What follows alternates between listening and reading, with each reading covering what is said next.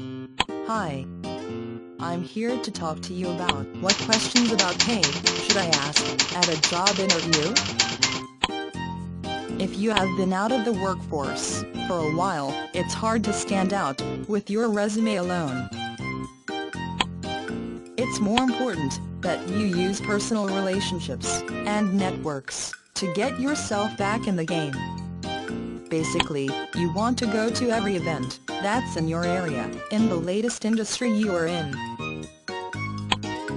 You want to volunteer for events that might not be directly in your area, but will have people that could connect you where you want to go.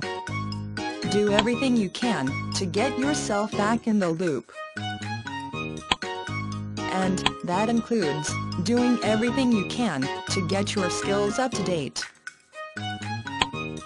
That means taking online courses, or videos, or reading books. And meeting people who are still on top of things in the industry.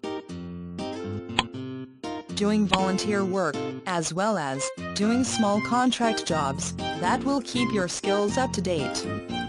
And finally, make sure you have a simple explanation to explain why you left the workforce for that time period. A one-sentence explanation is really all you want, but something that's understandable to the employer and will reassure them that the reason you left was a good one and that you're also really excited to be back to work.